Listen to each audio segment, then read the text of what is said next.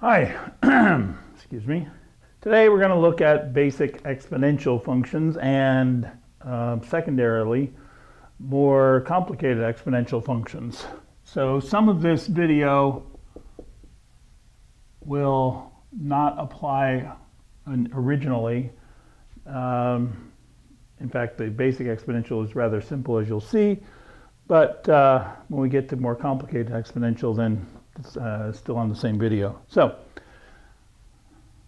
suppose I have y is equal to 3e to the x plus x cubed plus 5. My derivative then.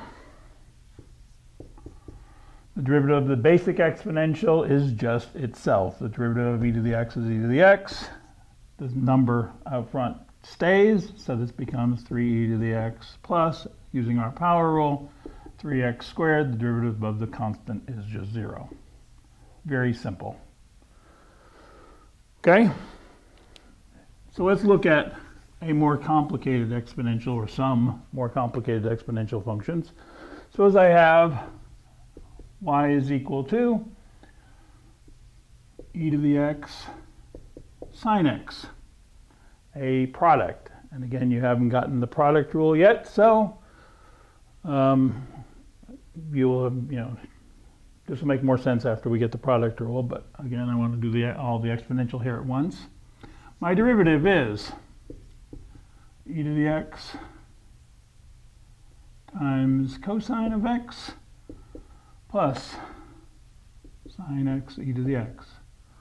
First times the derivative of the second plus second times the derivative of the first. If I have y is equal to e to the x sine x, similar but different. In this case, I had to use the product rule. In this case, I have to use the chain rule. This is a composition, not a product. My derivative here is the derivative of the outside function, the exponential, times the derivative of the inside, the product, which is first times the derivative of the second, plus second times the derivative of the first. Derivative of x is just 1. Let's suppose that I want the equation of the tangent line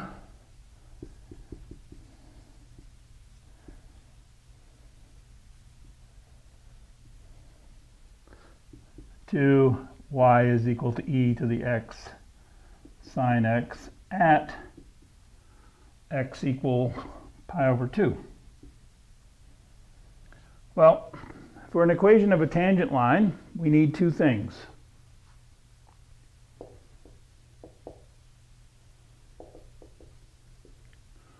We need one, the point,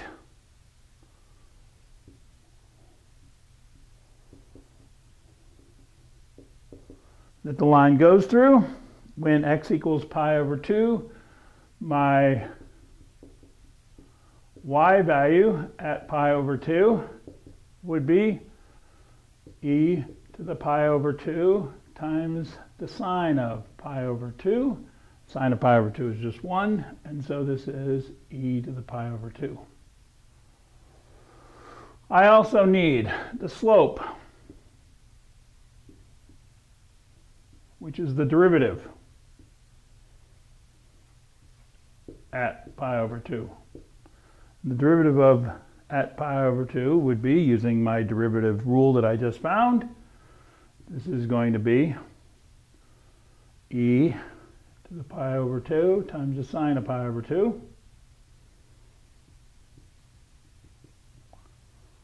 times pi over 2 cosine of pi over 2 plus sine of pi over 2. And I should have worked this out a little bit better, but this then comes out to be, as we saw earlier, this is e to the pi over 2.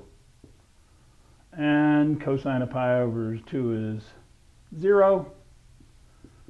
So this is 0, sine of pi over 2 we said is 1, and so my derivative is also e to the pi over 2, which means that the tangent line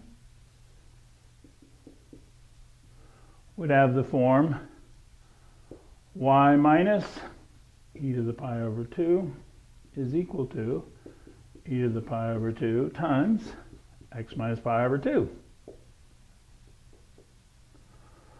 We can also find the equation of the normal line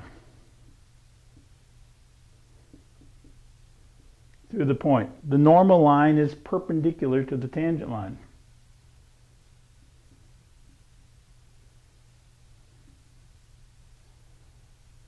And so the normal line would be y minus e to the pi over 2. The point that we deal with does not change. The only thing that changes is the slope. This is a little bit